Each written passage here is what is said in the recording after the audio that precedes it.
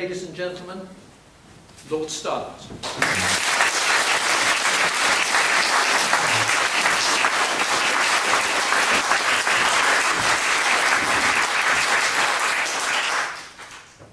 Good afternoon, ladies and gentlemen. Thank you, Barry, for those very kind, I'm quite sure, undeserved words. Somebody said to me, I see you speaking at the Bruges Group next Saturday. Yes, I said, I am. Oh, he said, I see you've got the graveyard slot. That boosted my confidence no end. But however, here I am, in the graveyard slot, and of course preceded by most eloquent and expert speakers, including a member of the other place.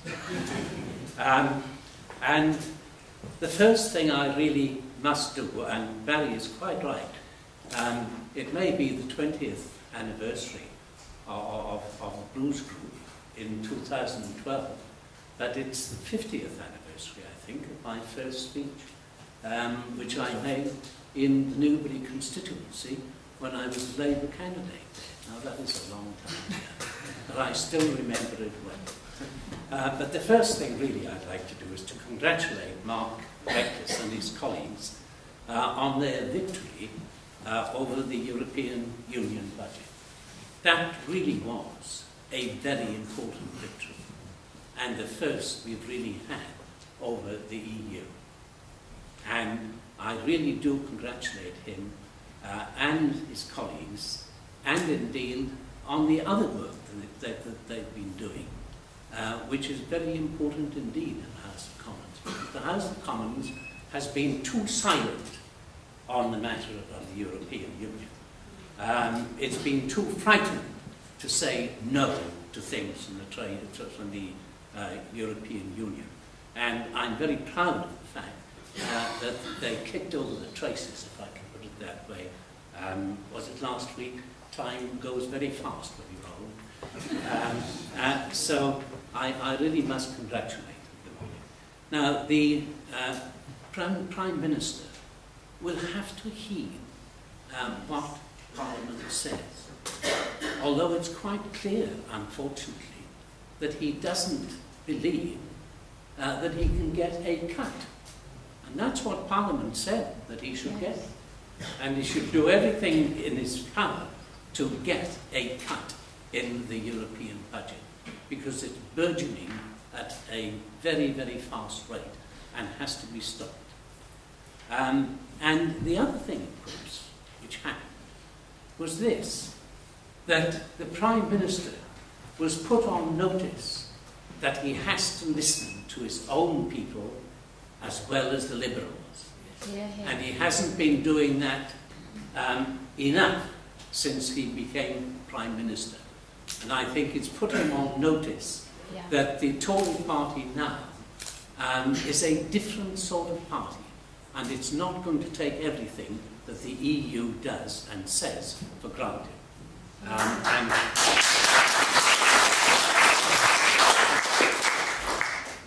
And of course, the other thing that he's got to be very careful about is that, and he should already have known it, and that is that the Labour Party will exploit everything they possibly can, including going back on everything they believed in, to get at the government and undermine the Prime Minister. He needs to take that lesson into account. But Prime Ministers are very peculiar people. And as Mark said, this all started way back. And the first Prime Minister, really, who set the common market and EU all going was, of course, Harold Macmillan. Now, Harold Macmillan said two things. One, Britain is ungovernable. What a thing for a Prime Minister to say. Britain is ungovernable. And the second was that the country needs the chill wind of competition from Europe. And by God, have we had a chill wind. And it's blown coal, and it's done this country very much harm indeed. So that was Macmillan. And then, of course, there was Mr. Heath. Mr. Heath, who promised in the 1970 election that he would negotiate on the common market, as it was then called, no more and no less. And then he reneged on that promise and brought forward a bill. And before he brought forward the bill, in 1971, he produced a white paper in which he said that Britain's sovereignty was safe. You remember that? Yes. There was no essential loss of sovereignty. By heaven, he's dead now.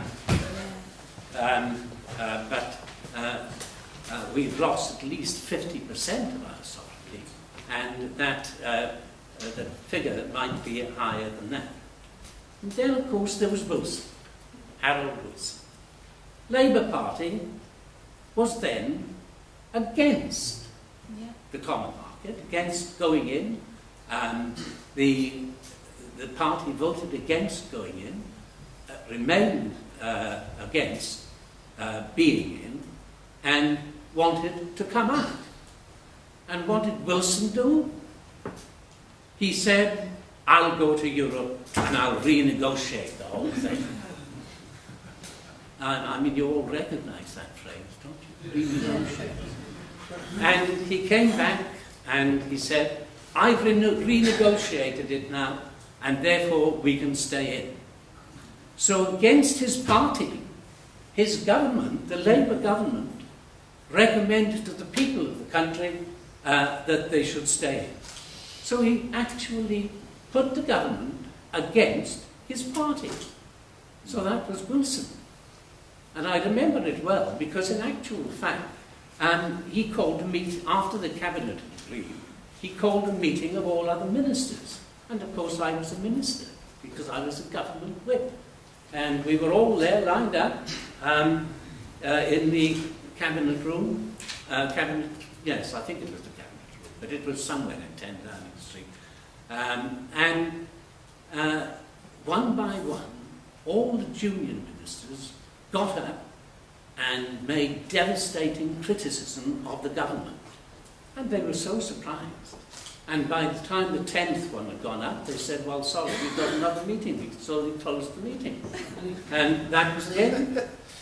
But in actual fact, the whole of the government, the Labour government, taken in total with the cabinet ministers and the junior ministers, were against the government.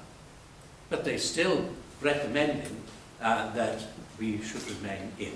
And of course, Wilson, in the government's publication, said we had one great victory.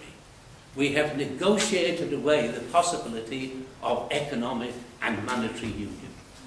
Now we know that wasn't right, because we got it, and by heaven, how we got it.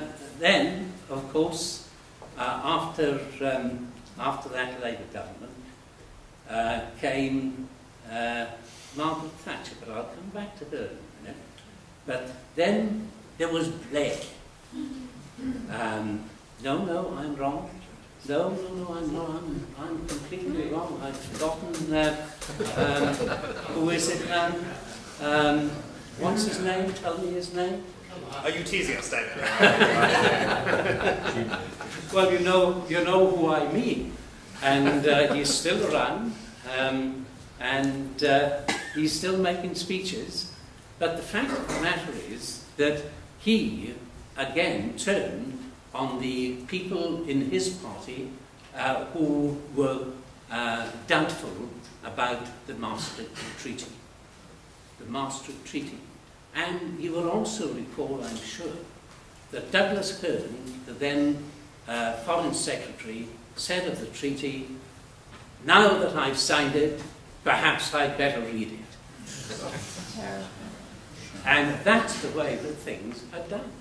Not just the Tories, it's all of them. And then, of course, there was Mr. Blair. Mr. Blair, who in March 1997, said in the Sun, "I am a British patriot." My God. But ever since then, he gave away more of our sovereignty than ever before. And indeed, he led the campaign to get us into the euro. Fortunately, people like you, and people like me, if I might say so, beat him and won the battle. And just think what the situation would be now if we hadn't won that battle and we were in the euro. But anyway, all his red lines went to pot, and we got the Lisbon Treaty. I'm not going to deal with the present Prime Minister, because I think Ian Milne did that very well earlier today. But I do want to go back to Lady Thatcher, because, of course, she was the Prime Minister who, having been misled by her advisors, saw the light. Saw the light. That was important in itself. But what was even more important was that she had the courage to do something about it. And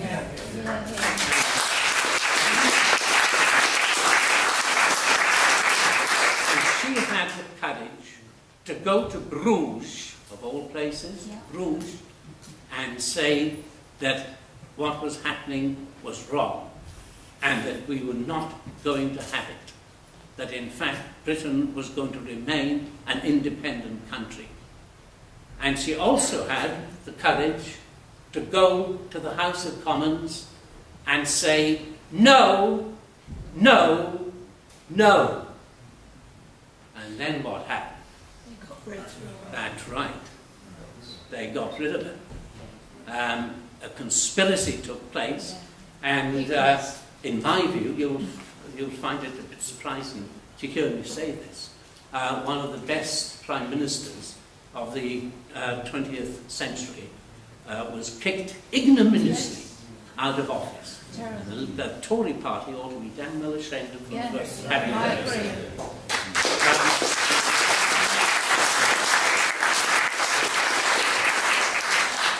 Now, I have to say that I've always been against the common market, call it what you will, certainly the EU.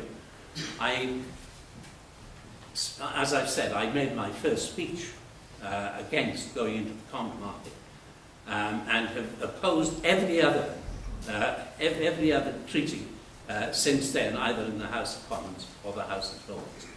And of course, I still believe, whatever anybody else says, that the only way is out. There are no half measures. You're either in or you're out. And until you're out, you cannot reform what our country has become.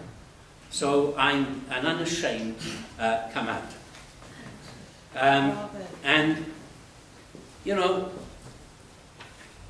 at one time, when I was opposing, you know, in the 70s, 60s and 70s, I was accused of being a left-winger, a lefty, a Bennite.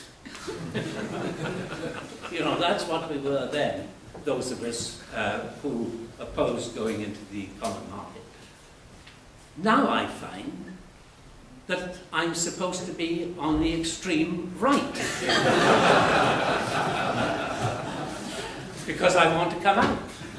But I've always never wanted to be in, always wanted to come out.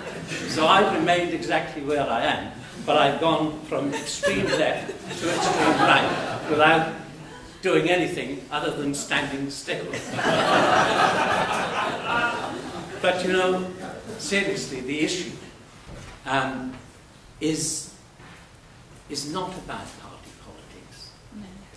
The issue transcends party politics. And the issue is who governs Britain. And I believe that the people who should govern Britain are the British. You know, people might be surprised to hear me say that, But the fact of the matter is that the only people who can govern Britain properly are the British themselves, untrammeled by any other people. Now, you cannot be in the EU and not governed by it, or run by it. That is the Conservative Party policy at the moment. Mark, that has to be altered. Yes. Because you can't be in the EU and not be run by it. And I thank you for all you're doing, and your colleagues as well. I thank you again. Because everything that is done, the whole direction of Europe is for a single unitary state, a centralized state. Don't make any mistake about it. That's what the plan is. And every crisis which blows up is used towards ever greater unity. That's what they do, and that's what happens. We simply cannot go along with that. Doesn't matter what other people say. And Angela Merkel said to the European Parliament the other day, let's just have a little quote. The EU Commission will eventually become a government, the Council of Member States, an upper chamber, and the European Parliament more powerful. Oh, yeah. No, that's what she said. That's what she said to the MEP. And what she said was to Britain was, of course, if you leave the EU, you will be alone. I find that not only disgraceful, I find it offensive. Yes. There was a time when this country stood alone, and thank God it did. Otherwise, Germany and the rest of Europe, at least, would be governed by the Nazis. That's why I find her remarks offensive. Indeed, I'm surprised that she made such a remark as that. To begin with, never mind about the last ball. One could go into that in great detail, particularly on this particular day, on the eve of Armistice Day, but I won't do that. But what I do want to say is that Frau Merkel should remember that this is a country of over 60 million people. It has built up a great empire. It built up the Industrial Revolution, and it dissolved peacefully its great empire as well. And she might also bear in mind that we won't be alone. There's a wide, wide world outside there. And we also have the Commonwealth. She forgot the Commonwealth.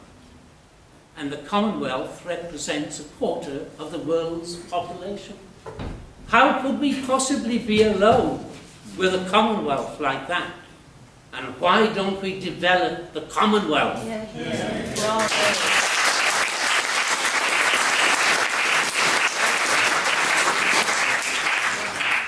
There are, of course, the Europhiles. They're still there. Don't make any mistake about it. Blair still wants to go into the Euro. He still wants to go into the Euro. So they're still there. These are the people who call people like you and me swivel-eyed little Englanders, closet racists, gadflies, and the like. We are the people who are going to save Britain. And that's why with little... I'm Welsh, so it's difficult to describe me as a little Englander, but nevertheless, the Welsh are little Englanders in this sense as well.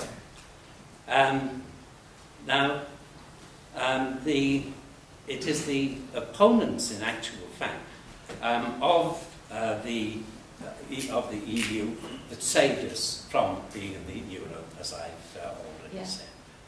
And it really is tragically right that we did so, because what is happening in the EU, in the eurozone? There's burgeoning unemployment, and the Commission has estimated that it will go up by a further 720,000. So all the promises are not being met. There's austerity, lower living standards all over, massive debt, and rioting and protests. When I said a long time ago that there would be rioting in the streets, I was laughed at. But it's there. The fires are burning, people are being injured, people are being put in prison in Greece and elsewhere. Thank heaven we didn't join that Euro train that they said we should join unless we were going to be sidelined. But in spite of its failure, there are, as I say, Europhiles like Blair who still want us to join the European train. And they deny that we're under the EU's thumb. Can I just, if you believe that, let me just quote. Have I got the time? You have. Yes. I just want to quote from a question I asked. I asked 127 written questions last year on this subject. But I've got if I can find it, that is. Yes, here we are.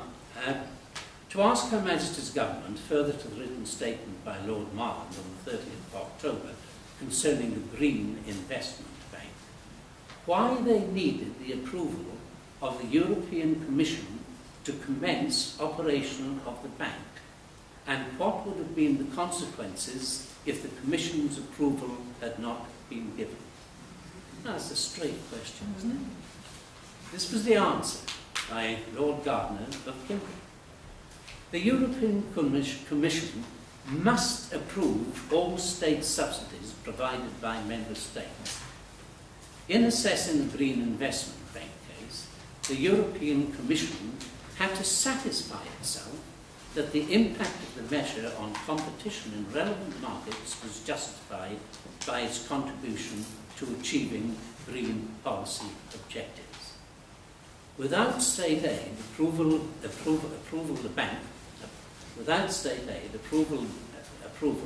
bank would not have been cleared to start making investments.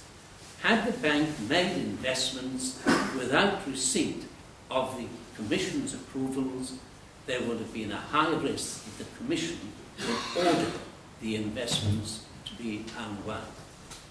In other words, we not only had to ask their permission to get the Green Bank going, but if they had refused the Commission, if the Commission had refused and we had still set up the Green Bank, they would have undermined it.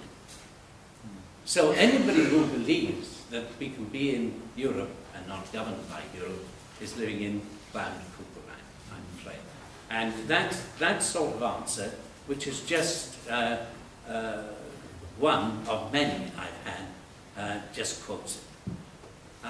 Now, with regard to the single market and a possible referendum, EU lovers always quote the benefits of a single market and trade as a reason for remaining in the EU. The single market, though, implies a single government. And I think that's become quite obvious today by the other speeches we've had.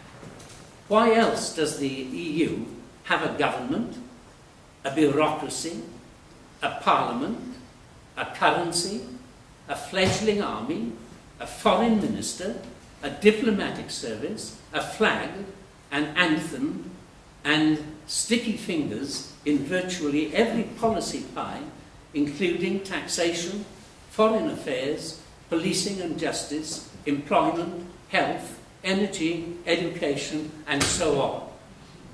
Now, why do you need all that for a single market?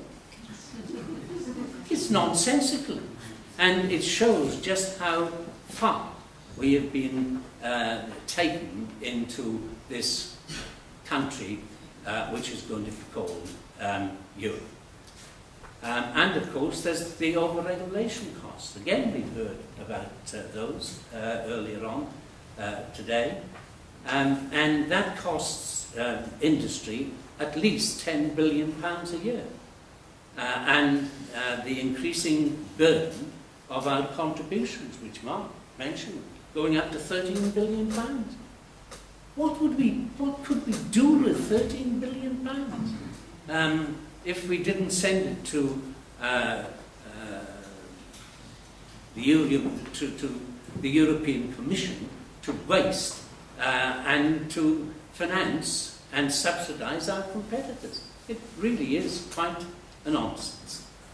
I believe that the United Kingdom would thrive outside the European Union and the single market, which, don't make any mistake, is in decline. This market is in decline. They talk about 500 million people, but you know there are 6,500 million outside the market, common market, so that in a declining market, which doesn't represent a very great percentage of the world population, outside that market, we would thrive